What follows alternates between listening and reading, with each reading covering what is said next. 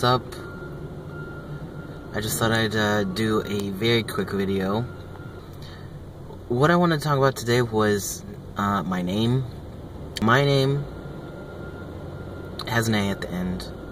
I pretty much like it, but it's so commonly known as female. And then if you drop the A, it's just a name that I don't really like. So, what to do? I went and got my hair cut over the weekend, I think. Yeah, about a week ago I got my hair cut, and it's a place, it's Sports Clips, you know, where the tagline is like, it's good to be a man, or something silly like that. And, you know, every time I go in there, and I don't go there every time I go there, like, every 3 times I cut my hair or something. Every time I go in there, I'm the only, what appears to me anyway, the only non-cisgender male person there getting their hair cut. The people who work there are almost all female, or presumably female. So, it used to feel kind of awkward being in there, and they want to know your name, they have to know your name, and I think they even check your ID the first time that you go there. So it's not like you can just like make up a new name every time you go there, or not tell them your name. You have to. So I've been thinking about that, and how this last time that I went, it felt embarrassing actually to go in there and hear my name called or say my name, and I don't know if anybody else saw it. There go the trains again. I don't know if anybody else like heard my name and felt there was some sort of inconsistency or something. I don't know. But when I went and got my hair cut, there was someone there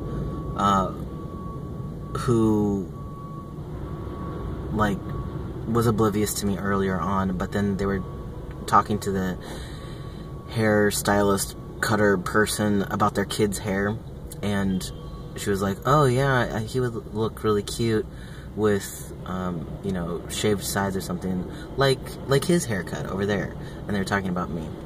So, like, it seemed clear that a lot of people are reading me as male, but then something with my name, it just disrupts that, and it's not like I have this deep desire to be read as male, but I just don't want to be visible. I don't want to be seen. I don't want to stick out in any way, and if people assume I'm male and then I am not, or have a name that is not, it's troublesome to me, and I don't know what to do about it. You know, if I was well, I don't even know if it's about being a different person or something, but like, I'm not out there trying to be some sort of non-binary activist who's trying to change the world. I just want to live life and not feel uncomfortable, and I already feel uncomfortable sometimes, so this whole name thing, yeah, it's like, do you try to change the structures to make it safe? And so if I was trying to change the structures, I'd go out and be like, yeah, I'm whatever my name is, and not care. I'd go into whatever bathroom I want and not care. But the thing is, I do care, and it does affect me, and so I feel like I don't want to try to change every structure, because that's just exhausting.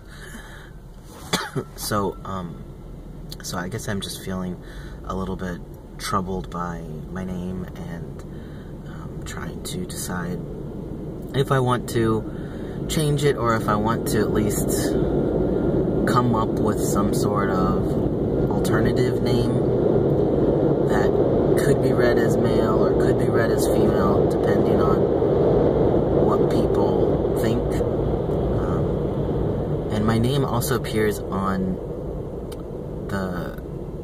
my student schedules, and so they just come in with an assumption about my gender based on a name on a schedule, so kind of don't like that either.